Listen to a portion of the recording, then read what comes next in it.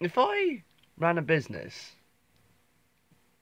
and I was creating adverts, why would I want to spend thousands and thousands and thousands and thousands and thousands and possibly even millions of pounds paying for adverts to hit the wrong types of people?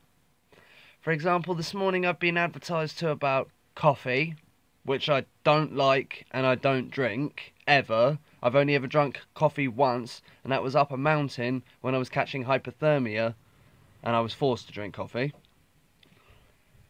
Two, I've been advertised about car insurance.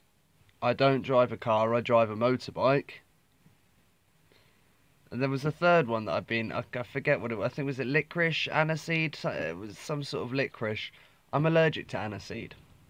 Jägermeister, licorice, Sambuca, absinthe. I'm allergic to it. So three things I've been advertised to this morning that don't matter to me. Their company have paid thousands and thousands of pounds for these adverts to be put up, and they're wasting their money. What? Think about it. What's wrong with you?